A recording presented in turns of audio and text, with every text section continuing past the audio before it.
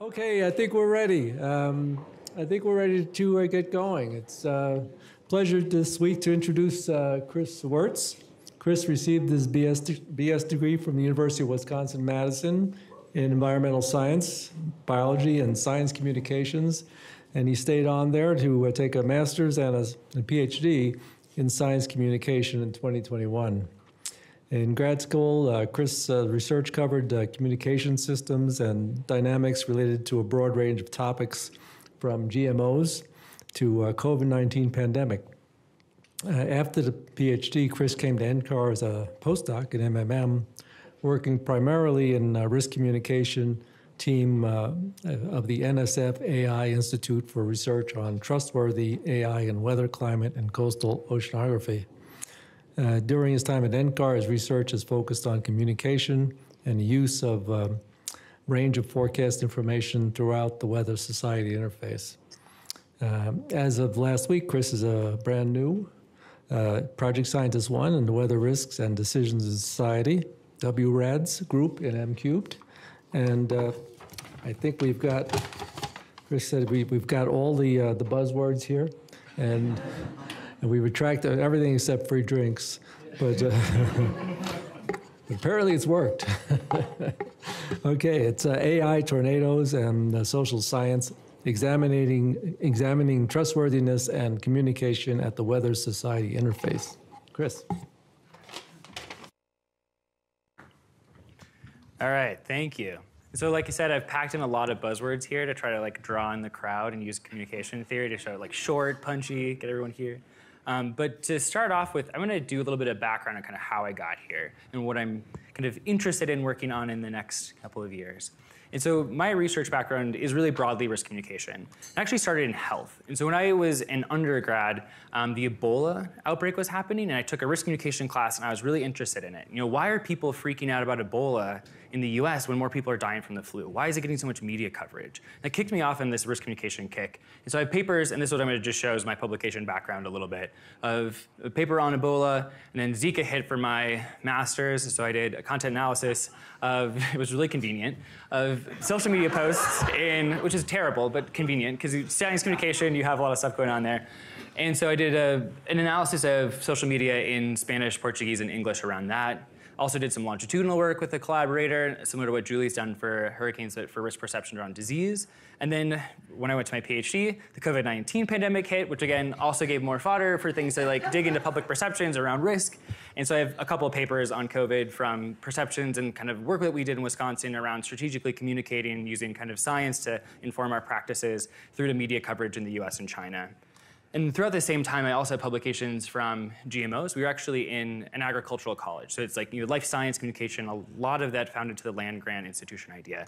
So a lot of papers on GMOs. And same thing too, we look at GMOs in relationship to nanotechnology, because I had a huge nanotechnology grant where I was coming from. And then just broadly started talking about genetic technologies a little bit more. Same things like fracking, because that was also controversial for a while, and I hit on that. Also same thing with human genome editing, which was interesting, and I took a swing at that as well as then synthetic biology and expert perceptions and looking at how scientists view their fields, as well as then gene drives, and at the end, AI. Started teasing into that, kind of giving a signal of where I was going. And so from these papers, things I thought were really interesting, it was the interdisciplinary work. That was what's really exciting to me.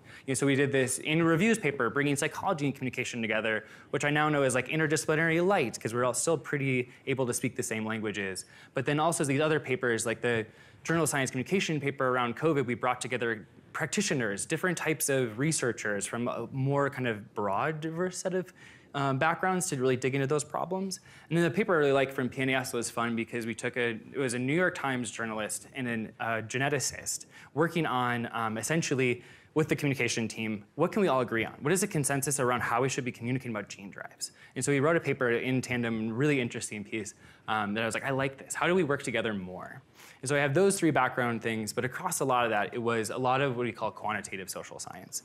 So some of that is statistical. So you have here doing regression analyses, structural equation modeling, and experimental designs, digging into kind of how we can use the survey data to really understand behavior and using these statistical patterns, but also computational stuff. So actually using machine learning to look at content. So we have these large corpuses of millions of tweets or hundreds and thousands of media articles. How do we understand that? So examples there from the COVID paper, looking at US coverage of COVID versus Chinese coverage. So those are kind of the areas I started digging into, and there's one study I really enjoyed at the end of grad school. I was like, I want to do more of this. And so it was a study where I went to Peru a couple times, and like right before COVID shut everything down. And we dug in with a team of engineers, climate scientists, risk communication people, people from the business school, and people from public health. We're like, there's this really big problem where there's flooding every year that goes 15 feet up in these communities. There's a lot of what you call like economically disadvantaged communities, like you can see here, where they have to either put their houses up on stilts, so they're ready for 15 feet of flooding, and if it's 15 and 2 inches, they're kind of in trouble, because that's where a lot of your livelihood will be impacted, or the houses have to float, and so they can be more adapted. And so we did some meetings, and really dug into understanding that problem in what we call like a convergent way, which I'll talk about in a second. But I really liked that this was also qualitative research. It was really interesting because there was this rich depth that you couldn't get from a survey. Because survey is really powerful for the breadth, but it didn't get the right kind of meaningful detail. And actually on one of my fieldwork campaigns, I was talking to someone at lunch who was like, actually there is a relocation village. People have moved people away from the flooding before. And I was like, what? I've been here twice now, and no one's ever mentioned that. I was like, yeah, I'll take you out there. And so I ended up designing the study around that. So things you would never have gotten if we just launched a survey to those people where you assume you know the problem. The second thing was this is my first soiree into the weather society interface. I was like, this is cool. Like really seeing how these kind of hazards and spaces are impacting and coming together. And it feels like it really matters. And then again, it's convergent, right? So we had a lot of different people coming together from different backgrounds and really focus on this problem of flooding. So how do we address it? How are we going to tackle this? And starting to see that blending of those disciplines, which is really exciting. And so with that background, this is what I honed in on what I want to do next. Finishing up during COVID on too many COVID papers all at the same time.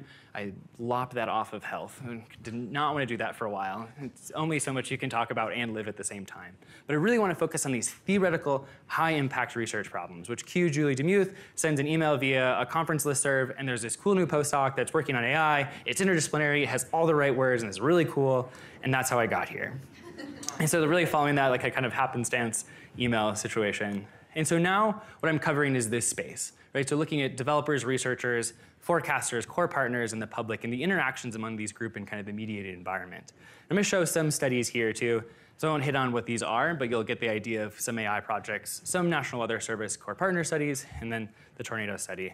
But we'll pause and do a huge cheesy thank you to Julie Demuth, because this is not a space that I knew beforehand, and has been very generous and patient in mentorship and very kind in not only just sharing the research space that you love, but also making me love it too, and encouraging me to grow in it and make space for me, which I really appreciate. And there'll be 2 more thank yous to Julie as we go. So it's going to be a common theme.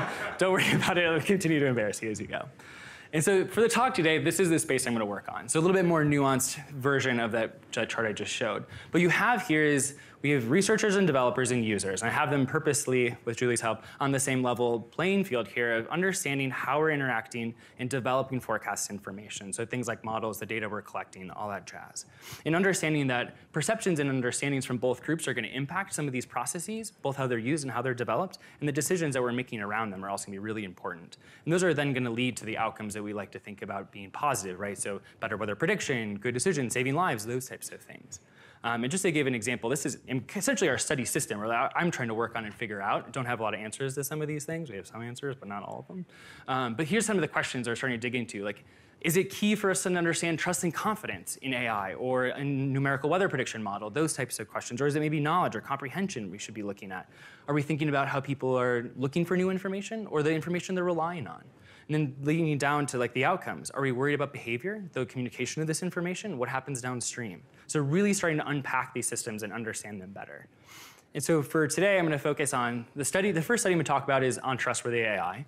And that really understands this space. So how are we perceiving and what are the concepts that are key for understanding forecast information? And the example I'll show is AI, but the concepts will apply to other spaces. And the second one is looking at communication environment. So when we have this forecast information, how is it used, how is it interpreted, and what is the messaging system that happens downstream? So I'll cover each of those parts, starting off with the reconceptualizing trustworthy AI. This is a collaboration with a lot of people in the room here, actually, and probably online, I assume. I can't see who's there, but I'm assuming Mariana and Andrea watching. But it comes out of the AI 2ES Institute, which Rich had the favor of having to read off first, so I won't do it. But its idea of essentially is covering trustworthy AI at the kind of environmental science space. And you can see this is got a lot of people involved in it. So Julie co-leads the risk communication, as well as then Mariana, myself, and Andrea are recent project scientist ones who are working on the same project. And then Jacob, who's a visitor in MQ, but also like affiliated with some of those other organizations. I put you in different colors so you're represented, but kind of other stuff. But you can see it also involves a lot of different institutions, right? So from Oklahoma all the way through to a bunch of different universities, private sector partners, public sector partners, all that jazz. As well as you can see David John Gagne, who's here, shout out, in the Miles group, all over there. So it brings in together M-Cubed, Sizzle, and RAL. So a big cross, with a lot of organizations represented within UCAR and beyond. And so from the risk communication team, which is where I live, we're focusing on things under the direction of Julie, the factors that influence trust in AI, how AI trustworthiness is really influencing risk perceptions, and then how can this all lead to improved decision making. And so this might be new to some of you, but trustworthy AI has gained a lot of traction as a frame, both in policy documents. So you can see things like we need to work on these ethical guidelines for trustworthy AI at the international level.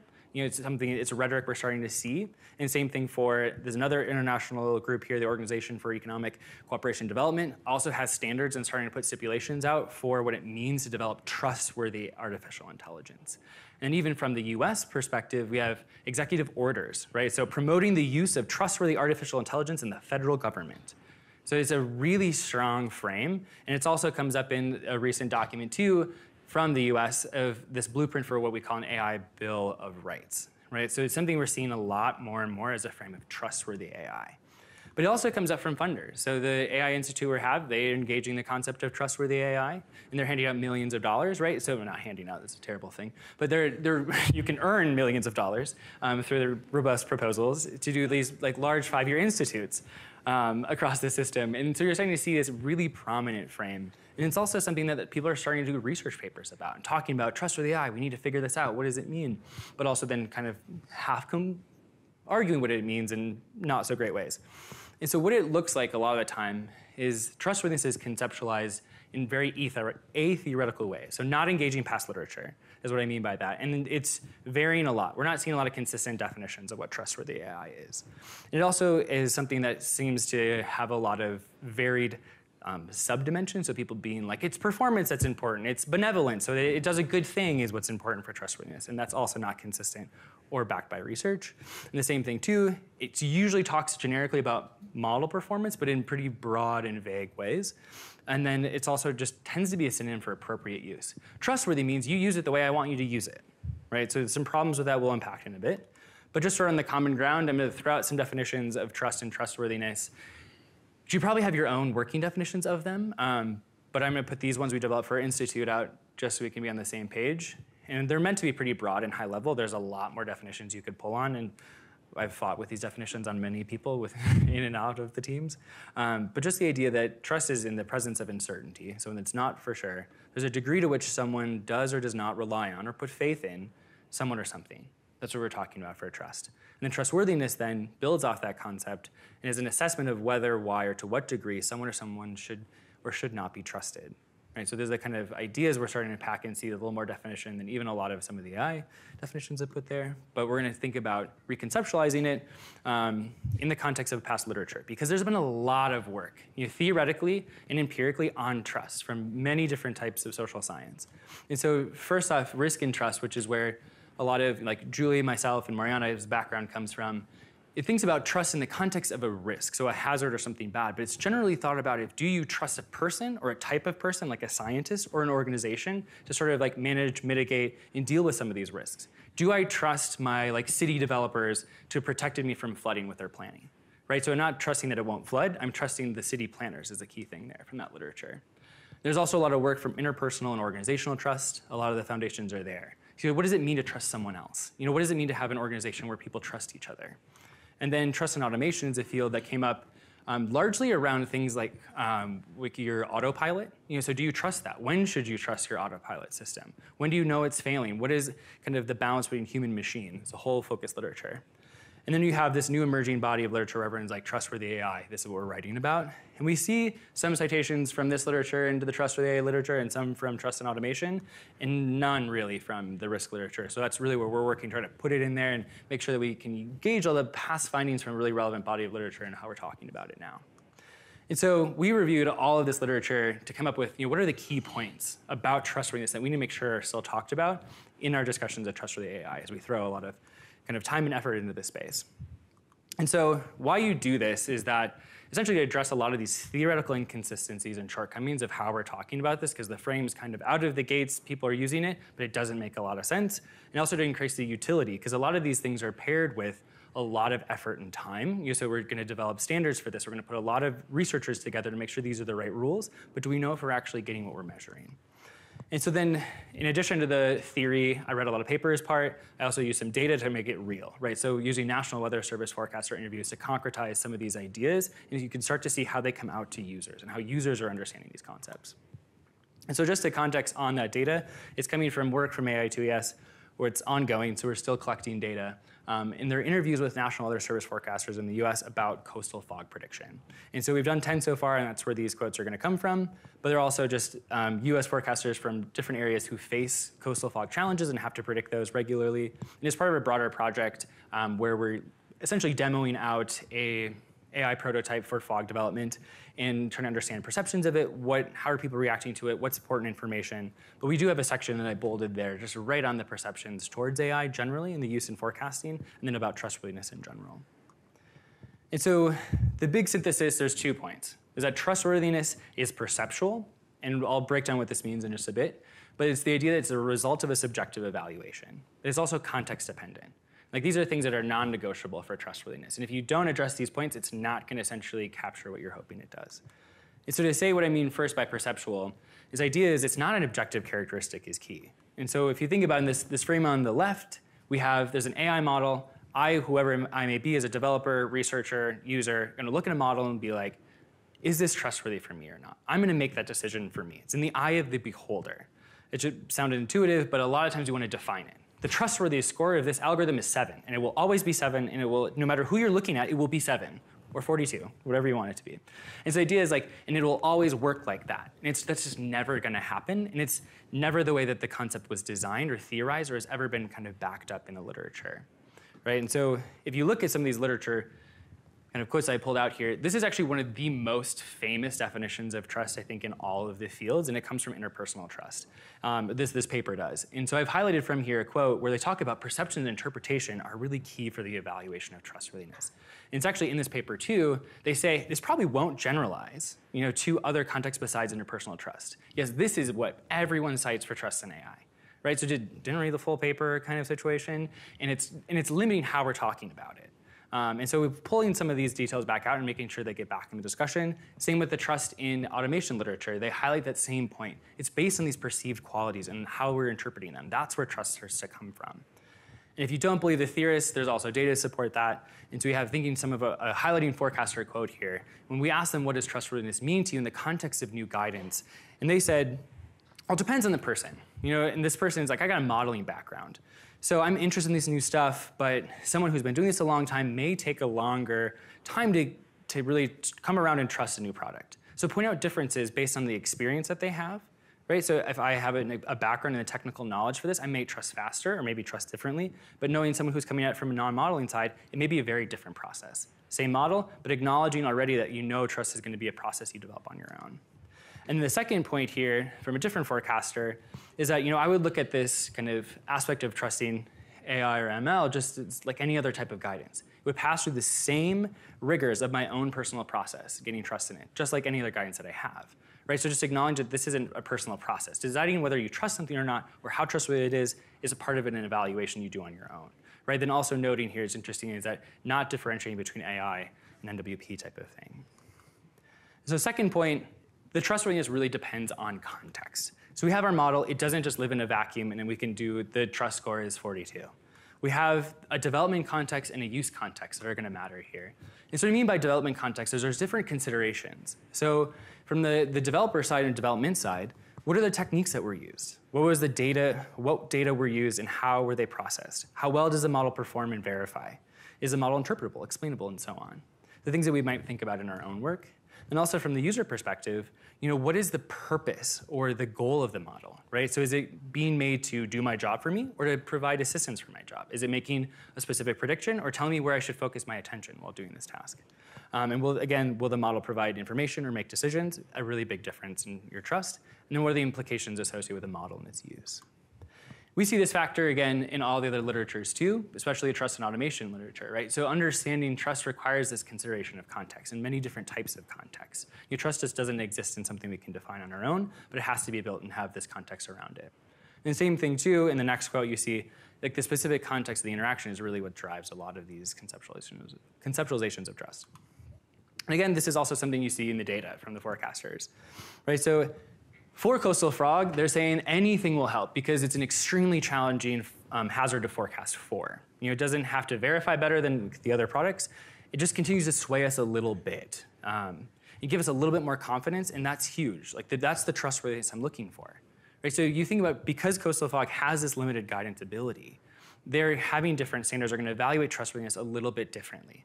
So they might not say, they probably wouldn't say the same thing for severe weather products, right? So you have a more saturated market, and performance standards may change. So even within a person, acknowledging there are differences in how you're interpreting things.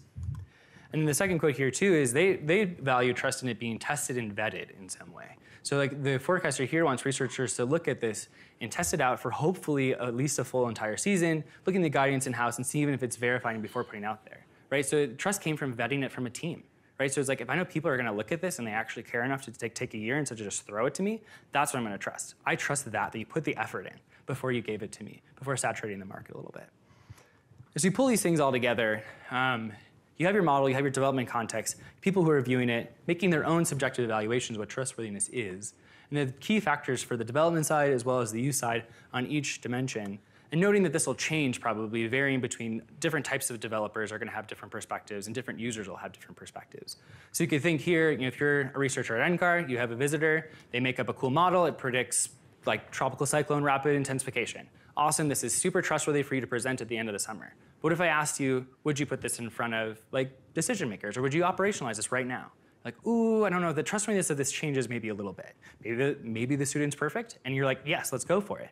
But maybe not. Maybe you have to think I should know a little bit more about it. And the context would be really mattering. And if you're a forecaster looking at the same tool, you're is it something that's going to tell me, hey, you got an alert, you should start watching, maybe it's going to happen the next couple of days? Or is it saying, I'm going to auto-predict it and send notifications out to people? So those types of contexts are going to change the trustworthiness within people and across people. And so why does this matter? It's not just an academic exercise that I don't like how people were using some words. That is part of it. It's somewhat frustrating. But the idea is the words we have meaning to people, right? So you should trust this. It's why? You can't tell me what to trust, right?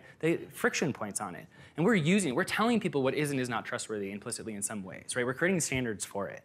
And the idea is that we should take these efforts and really try to think about, if we're trying to standardize trustworthiness, we have to consider the users and the researchers' perceptions, right? So thinking about perceived trustworthiness. How do we increase the perceptions of trustworthiness instead of being, how do we define it to be trustworthy? And then again, focusing on these different contexts and perceptions instead of trying to define it on our own. Because in a lot of time, we're also baking a lot of our own perceptions and biases into it from the get-go.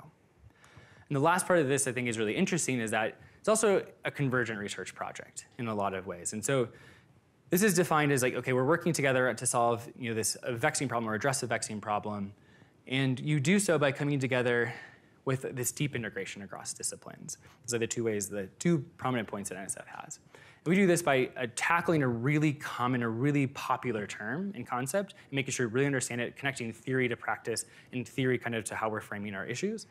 But also then thinking too about deep integration across disciplines is the author list here is pretty ranging, right? So people who are experts in meteorology, in risk and decision making, communication, AI, all mixes in between, and putting this in a journal that's beyond a lot of our own domains. But also you think about the way we engage and work together is also changing kind of how we're doing the science, right? So it's a new framework here for how we approach these issues, how we're thinking about it, and how we're talking about them. Is a really key thing there.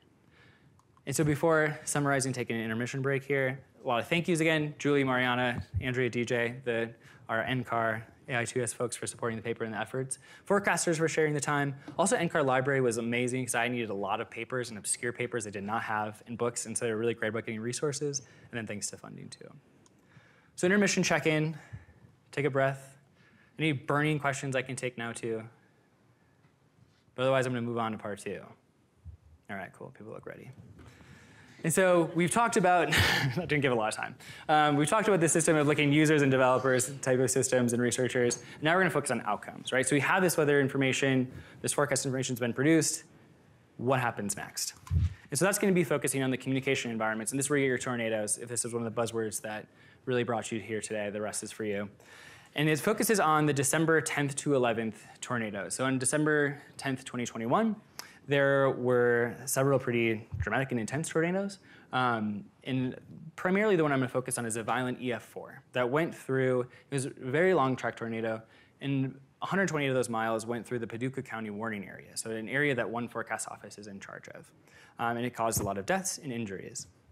And so focusing on this study, we're working on understanding the communication environment for this space, right? So it's a big event and there's a lot of damage, but what happened, what were the successes and failures here in some ways is what started us on, actually through talking to another forecaster for a different project.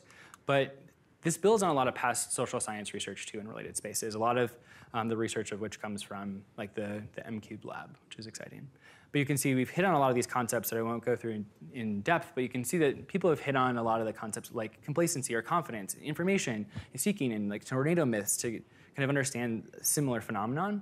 What I'm going to do is build on this work, focus on a framework from actually a paper that Rebecca led, focus on understanding the dynamic, interconnected processes that characterize modern hazard information, which I really like that sentence. Like, so understand that this system for information is changing and evolving, and that's where our weather information is starting to go through. But also then pulling in some of my mass communication background, right? So we have theories about media systems, like the environment and the social factors in which like the message is being developed shape the message type of idea, and also communication repertoires. No one uses one source of information. You use many, and you have to weigh them and navigate it across those spaces. So with that, focusing on 2 main research questions I'll talk about today. Right, so what are the factors that are important for understanding communication environments? So this space around, we think about the physical environment a lot. Like how is it coming together for either being a very powerful storm, or maybe the storm doesn't verify, those types of things. But we have that same thing on the social side. What are the factors that are really shaping how the communication played out, whether it be for a success or failure, leading up to and during the December 10th to 11th events? And then the second question is, how does this communication environment then relate to the physical environment? So the different types of events that we have are likely to be communicated or have different types of communication patterns depending on how they unfolded. And so to do this, I did 40 semi-structured interviews last spring, 11 of them at the forecast office in Paducah, 6 of them with emergency managers, 4 with broadcast meteorologists, and then 19 with the public. And it was along, so that whole stretch, went to a bunch of different cities to talk to people, different levels of impact, from people who had their homes destroyed to people who were like just near misses. And so things we focused on there were communication information, the successes and challenges around communication, and then their stories and experiences. And so what I did is I brought these things together to develop what I'm going to call just like a communication landscape for the communication environment. And we often think about guidance and observations, going to a forecast office, they develop these formal products, things like warnings, the weather radio, the discussions they put out, or special weather statements. And then they send these out to their core partners, right? So the broadcast meteorologists, emergency managers, and the public. And this is the whole communication landscape, right? Wrong. So we also have a lot of different ways that you can get information through here, right? So we have decision support services packets, so email briefings that are sent out with distilled information from the forecast office to their core partners, which often in this case we learned got sent on to many city officials and other people, right? So the weather information really flowing out in those channels, but also briefings. So people coming together every week, what's the weather going to be like? Do I need to worry about anything? Or if it's, hey, it's looking really bad, you need to come here, like we'll have another conversation and give you the details as it goes. A really strong way that communication happens. Then also NWS chat. So there's essentially Google Hangouts thing eventually will be, I think, a Slack, where people come together across all these different avenues. So emergency managers, broadcasters, forecasters are all in the same space, working, kind of being able to communicate together and share information back and forth. And then you also have calls and text still being a really key part of this information landscape, which I'll talk about a little bit later, but that informal communication is still pretty strong, and both in terms of getting information out, but also getting information as a forecaster. So getting those storm reports and kind of hearing what's happening on the ground can be pretty powerful. And then also social media, we know that, pretty powerful source these days, but also still public events, right? So going out into the community, meeting with people, talking about upcoming weather or different events is really key too. And so then also important to remember that these different groups are their own kind of sources for information. They're distilling this back down through. So the broadcasters obviously put it out on TV, but also are using social media to get that message out there, as well as emergency managers using their networks. And the public is also a source of information amongst each other, right? So sharing, kind of picking on the person that you know is never gonna check the weather and make sure they know something bad's happening is something you heard a decent amount of. The ways that you can kind of, or creating a buzz about the weather. People are like, oh, I knew it was coming, because everyone on social media was freaking out. So this is just a general map. And what I'm going to do is break this down by different phases of the event. So the first phase, looking at leading up to it, usually the week ahead of time, the day of until the event starts in their county warning area, and then when it's happening, essentially. These are kind of the main phases. And I have a fourth phase, which is going to be afterwards, which I'll talk about at the end. And so what I did is I adapted that framework you just saw based on how people talked about their experiences and information sources, and which ones that they were mentioned. So first off, we have the phase one. So leading up to the day of the event, Sunday to Thursday before the Friday event. These are the key sources, right? So you have decision support service briefings, a little bit of social media being key there too. And I have quotes that will contextualize each of these examples to say why they're important. And so from the broadcaster's perspective, they talk about how we reference these decision support service packets anytime there's a significant weather event. They're really helpful to us. Like, they're not going to just use them directly, they're also meteorologists, but increases our confidence and makes sure we're all on the same page and putting out a consistent message. This is also part of a really, like a network that works really well together. They don't have a very competitive media market. Some places do, and they're trying to scoop each other and draw viewers to a different channel. And this is a really, I think, a very congenial, like they work together well, and they have a good relationship with the forecast office, which I think this shows, right? So they're really interested in putting out the consistent message there.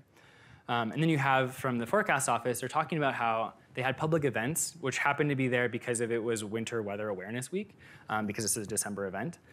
And so we had talked about working with school officials and having a talk there and making sure to plug it. Like, you all need to be watching Friday night's looking bad. So plugging it there, making sure people are aware.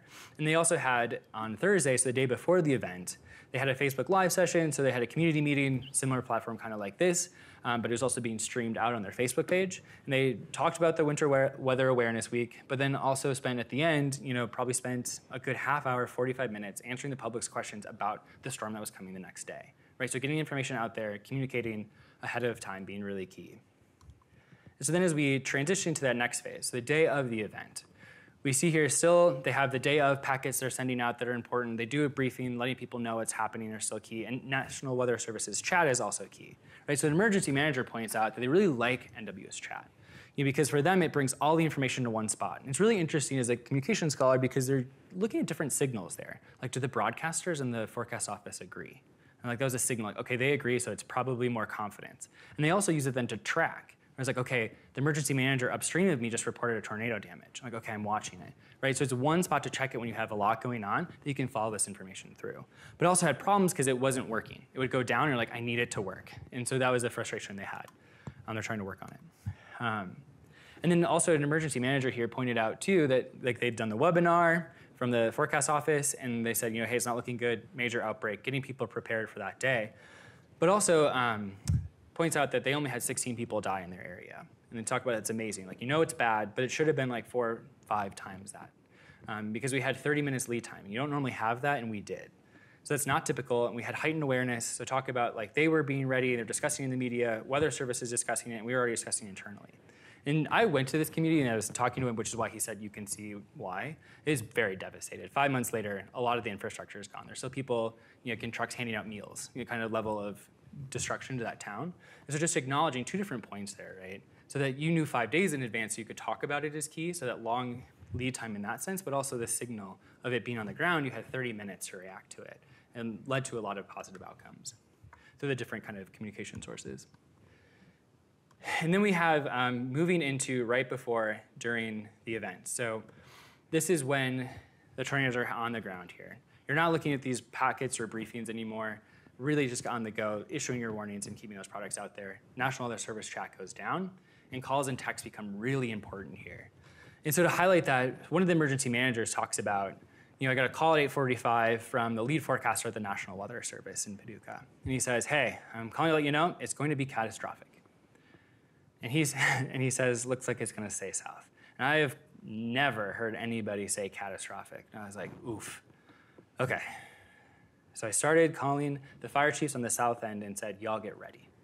Right, so showing that knowing how to reach your people, because this is someone who's been an emergency manager for a year or two and has a lot of other commitments, is worried about their family, their communities, and how they're responding to it, and working through like a pretty limited budget, right? So these kind of ways to reach your audience was really great in a lot of ways from the forecast office, and just kind of knowing that you need to do that. And another example of this interpersonal communication too.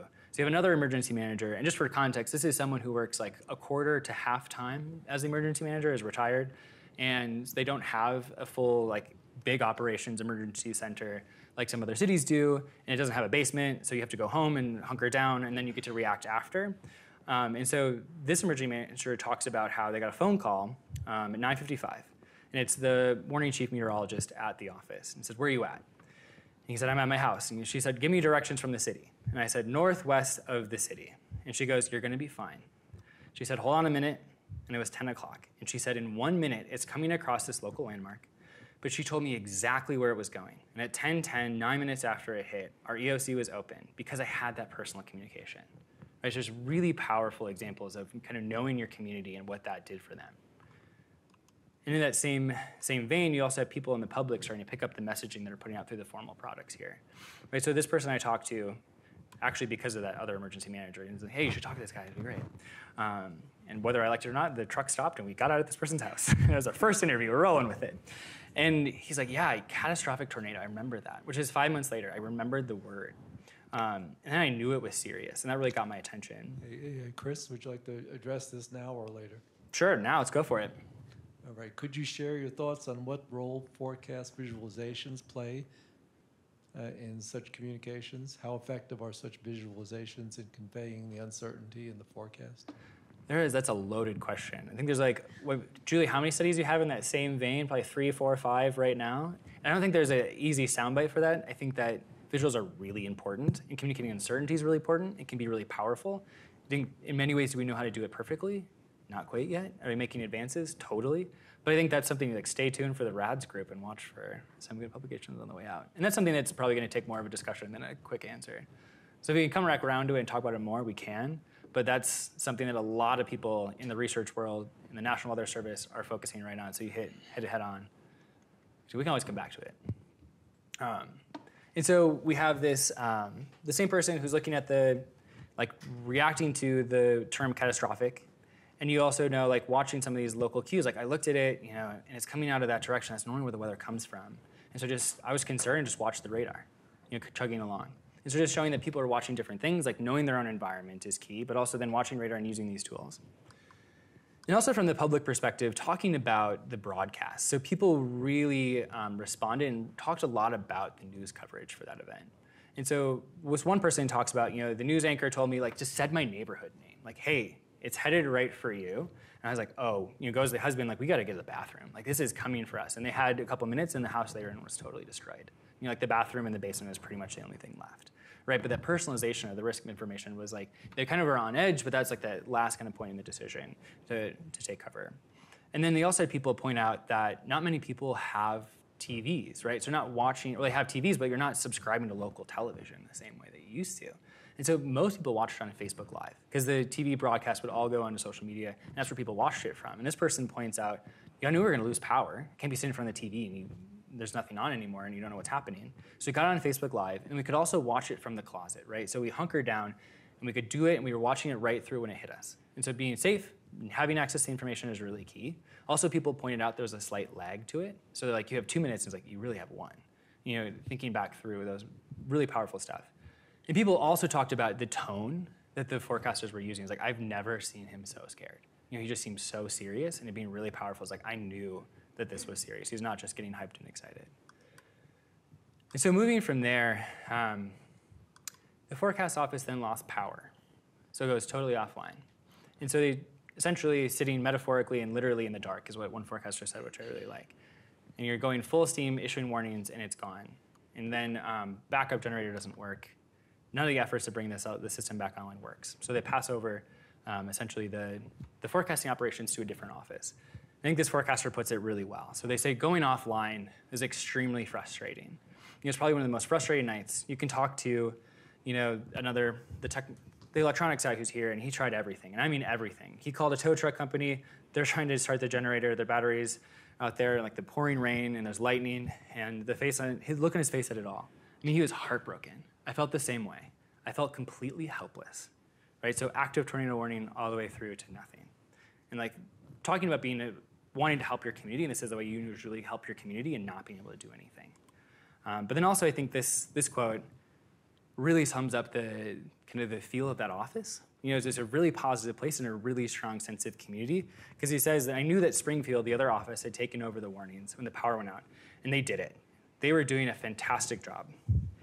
And the way that they were able to pick up our baton like that and did what they did is nothing short of extraordinary. And it makes me really proud to work for this agency, because people like that who can do that work for you. And so just dealing with that was really hard. So dealing with that loss and like that system in a really stressful day, but also then surveying hundreds of miles in short days because it's winter, and people wanting to know, like, was an EF5, you know, kind of needing that sense of closure. Getting bombarded was also really challenging. And while there's still ongoing convection too, so a really stressful time all around. And so coming back to those research questions, we see that the formal and informal communication pathways are crucial, but they're also varied in their importance at different times, right, and for different types of people. The strong relationships are key, so knowing then the community cohesion understanding, so knowing who your audiences are and how to meet them, also exceptionally important for communicating these events. And then how it connects to the physical environment, you can see because you have that strong signal with long lead times, both in terms of a couple days in advance, as well as with it being on the ground for a while, being really key. So you have different time. And then the severity of the event also really lasts and has a lasting impact on people. And so just to highlight that too, I think we get really excited about the weather, right? So big systems are really like high level in intensity. But just remember that there are things that are hard for people, right? And they leave a long road of recovery and rebuilding. And especially challenging professionally. So you have a broadcaster here. The aftermath of the storm, we were just emotionally drained after that. And the next morning, all you can think about is, did we do enough? What could we have done better to prevent any loss of life at all, right? So this is months later, it's still sitting on his consciousness, right? How you communicate this weather information really matters and really matters to these people. And from the forecaster perspective, they're talking about working during this event. So you see in the radar that this is capable of killing people. It was making a beeline for Mayfield, and it was looking bad. It was a direct hit on downtown Mayfield. And this is what we do. You just have to do your job. Despite the fact that people are getting killed and whatnot, you just do your job. Get that message out there.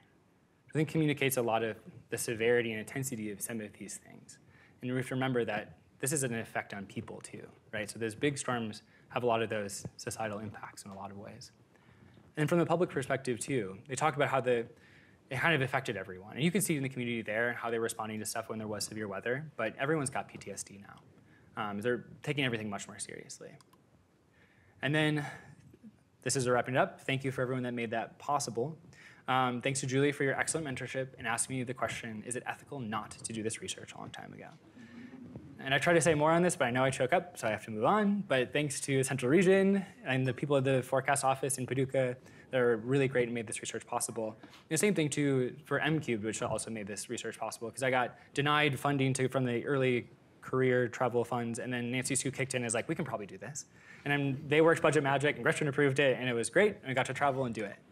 And so moving on to the synthesis and future directions, we've covered a lot of these topics, and understanding that the weather system is really intense and has a lot of different considerations theoretically, but also the impacts of that system is really important and the outcomes that we see. So all the way from how we think about our AI and our numerical weather prediction models through to what it means for people's lives and their jobs.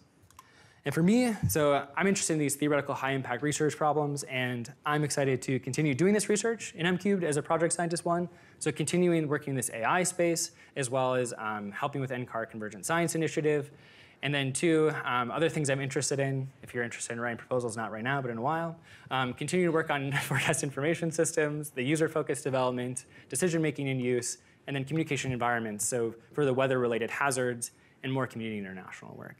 And so with that, I have time for questions, hopefully. Yes, I do.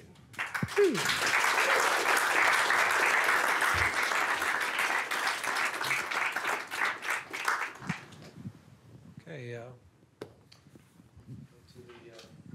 go to the MoCast.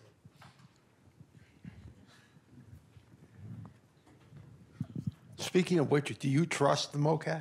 No, don't answer that. Don't answer that. But in terms of trustworthiness, it seems like in this particular tornado case, what made it work so well, it seemed like there was an accepted authority that was issuing the warnings and so forth. Historically, there's been a lot of discussion about whether there should be competing authorities issuing warnings and whether the media can go off on their own and whatever. Yeah. Have you thought about the value of that single authority? Yeah, and I think we see single authority, but I don't know that many people in the public would. Right? So you think I have some quotes out there, and like, I think the National Weather Service was texting me. And you're like, probably wasn't. You know, maybe it was, but maybe not. But it was also then showed me the app where they got these notifications someone did, and it was the IBM app. Right? So I was getting my notifications from here and thought it was National Weather Service, right? So the idea of like, from us, it's clear who the authority figures are. I don't think that most people, like myself included, before, 2.5 years ago, did not understand that, right? Because you don't need to most of your day. Your TV person can be a very big authority. And the way they do it, for a lot of people, that's your source. You know, and so I think understanding that our view of the system is kind of different than I think a lot of people who experience the system. And I think that for some people, the authority of the broadcaster was key. That was 100% important. It's like, I know you, and you never overreact. And you're reacting really dramatically now, so this is my time, right? Versus seeing the word catastrophic from the National Weather Service and maybe not even knowing it was from the National Weather Service or not, right? So I think that authority depends on who you are, right? So it's perceptual. I'm going to put different stock in different people. I could hate someone on one channel, but like the other person because they're always more middle of the line. My dad does that. He's like, oh, channel 18 always hypes it up. But 13, they give it to you straight, right? So I think knowing that we have authority isn't one blanket thing, right? And there's a lot more contextual parts to it because it matters for who you are and what your authority figures are. Where you get a text from Julie being like, hey, your parents are in danger. I fast that along, like, oh, we were really bad. And I was like, because it matters because she studies weather and Chris likes her. And so that's an authority figure, right? So it's a blended way, and that's a good shortcut. It worked out really well because Julie cares, right? Right. Yeah, I guess the situation that would be discussed was, okay, what if the Weather Service is issuing a warning, but somebody on the media is saying, no, don't worry about it. That kind of potential conflict. Yeah, I think that, but again, who knows their audience well, right? So why are they saying not worry about it? Is it because it was in the southern part of the county and they're saying, oh, if you're in the north, you probably don't have to worry about it? That's a different thing. Are they saying, I don't like the National Weather Service, so don't worry about it? I don't know that you'd probably see that, right? So I think it's like not taking those overgeneralizations because there's usually context to back it up, right? And so I think that you can't remove authority and take it because people are going to develop the way they want to, and then probably for their own good reasons, right? And so the conflicts are going to arise for sure. Thanks for this talk. I'm wondering, do you think there should be a further push for broadcasters and forecasters to kind of increase their output of, I guess, forecast literacy, how to interpret data, such as just going through what's going on the radar, yeah. Especially in those situations where power's out, you can't actually receive information from your forecaster, but you could pull up radar scope. Totally. And so I think there's a couple layers to that. So coming from science communication background and being researchers, we tend to always think that knowledge is the answer, right? Because that's our answer. That's why we're here, right? The pursuit of knowledge, generically, in some ways. And people have shown that it's called the knowledge deficit effect, right? So we think that we throw more knowledge and that will solve all our problems. And it doesn't usually work. You have like modest improvements in some of these ideas from knowledge, and there is good, like literacy always works, but the idea at the end of the day is that you can't be knowledgeable about everything, right? So I'm a normal person sitting at home, it's like, I gotta put food on the table. I gotta do my taxes, I gotta figure out what healthcare I need. I can't know all of those things perfectly, and every scientist wants everyone to know their thing perfectly. Well, you should understand the foundations of these vaccines. I'm like, I can't, because you want me to understand the vaccines, you want me to understand the weather, you want me to do everything. It's like, I gotta work. Like, it's hard, like the idea of like wanting more knowledge doesn't always work. So it's like, how do you work with that, the constraints of your system to get that message out there, right? And so what are the key things you have to know? Who are the people you have to trust? Because you have to make some of these decisions and these leaps. We can't all know everything. So we'll probably have modest improvements in some ways, but also it's like, how do you reach people where they're at more effectively? How do you communicate the message in less time with a little bit, maybe it's a clearer visual of uncertainty in those types of points. So I think it's part of the puzzle, but not gonna be everything. Because we can't all know everything, if that makes sense. So I think you're there, it will work, but there's way more to it than that. That makes sense. Yeah, that was a great talk. With the word trust being so squishy and personalized, I guess, the way I would define that, I would think the biggest issue would be, you had a little time talking about like how you define it, but since everyone is determining what their answer to trust is so personalized. How do you make advancements past that? So say, well, okay, we want to improve, we want to get more trustworthy, but if the definition is so wildly different amongst people, how do you quantitatively improve that going forward? So the first success is the fact that you agree it's squishy and it's like context dependent and on the eye of the beholder. I'm like, that's my whole goal. If you get that, if everyone thinks that, like, we're in a great spot. Because a lot of people don't. They're like, no, I can tell you. Like, you have to have these 4 boxes checked and it's trustworthy. Right? So if we break that down as the whole point of this paper and like, hey, this is way more complicated, like that's a success to me, because then it opens up, like I had that diagram of what are the words we care about. Right? So is it reliance on information? Is it using it like effective use in these types of things? We can have more nuanced conversations that maybe we can define better. Right? So what is limited in the conversation now from trust could be an opportunity for other ways if we realize it's not the best term. Right? So I think in a lot of ways I would probably move away from it. In a lot, and again, Julie and I talked about this. Is this the frame you would pick for AI? Probably not. I've studied a lot of science communication, and trust has only been a little part of it. But it's an important dimension we have to work through now, because that's the frame that's been set. And I think I 100% agree with you, and I hope everyone does now, that it is squishy, and it's something we have to work on. I was going to say, look, do you want to get away from the word itself? But that seemed like a non-starter. No, it's a great starter. I mean, I could talk about that for a long time. Because the idea is, like, it has a place, and it's an important concept to understand. But at the end of the day, there are a lot more other concepts, right? So you may not trust something, but if you're like, okay, it was a helpful tool to you, like that's a good outcome too. Or like the idea is you are skeptical of something and you don't use it, I don't trust it at all. That's also a great goal if it's not the model that needs, or the tool that fits your need. So I think that maybe there are better parameters we can look for sure. Or just at least understanding the first point that trust is one piece of the puzzle right there. And it's not the end all be all dependent variable. For sure. Yes. Yeah. I recently read an article about a tornado roughly the same part of the country. And one of the problems that they encountered was that there were communities who had just moved into the area and they did not speak English fluently yet. And they didn't know how significant a tornado was, even though they heard the word. And did you run into any of this, or do you have any comment on that? Yeah, so we hit it a couple different areas. So I don't know if it's the same paper, but I think Joseph and America have a paper on that I think might have just come out recently, looking at that. So looking at knowing a language barrier is key. Right? So that's going to be a fundamental problem for a lot of them. And actually in Paducah, and a lot of other offices are issuing statements in Spanish. There's also translation issues where, like, how do you convey the intensity or use words that are going to be regionally translated everywhere? And so it's great work coming from that group who are currently based at Oklahoma, I think. And so that's one part of it, but there's also different dimensions too, like they say the transplant effect, right? So there's a military base in the southern area, the county warning area. And one of the forecasters talked about how someone called and was like, I just moved here, I'm from California, we don't have tornadoes, I don't know what to do. I don't have a basement and I don't know anyone, right? So like, where should I go, what should I do? And it's like, okay, call churches, you can follow spaces, and like what you need to do is find somewhere you feel safe and people you feel safe with. And so just like, and that was a conversation they had from the forecast office because they didn't know what to do, like a one-on-one time. And then also another thing that they're working on doing is in that community, there's a lot of Amish, right? So you don't get the messages the same way, and they started doing call-out alerts, right? So they call people because they do have certain access to landlines. So it's something they're thinking about for sure and how you reach those, but it's definitely a challenge, for sure. You hit on the right spot.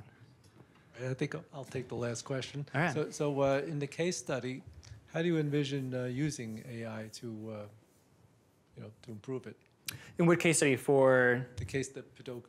So in Paducah, so there was one that we didn't look at. That had nothing to do with AI. So I never asked them. So I looked at, and I have data on what types of tools they're using and what they found effective. The case studies for AI tend to come more from the AI2S project. So we've done interviews with forecasters for severe weather, and Mariana Keynes has presented on some of those before, and digging into that space a little bit more. But as far as it applying to Paducah, I think that wasn't a guidance-limited event, right? So they knew it was coming. They had pretty good information. They talk about, like, and actually we interviewed a forecaster for both the AI project and this project, and he's like, actually the event that was way harder was the really weak signal, another different type of cool season event that happened the week before, right? That was more challenging because I didn't really understand the signal that much. So I think hopefully you can have those advances and we can think about we're really putting the time into finding the forecast challenges and not just like only focusing on the big events. Because I think no one was like, yeah, we had no idea what's coming. They knew pretty clearly what was coming, right? If that makes sense. All right, well, thanks again, and please join us.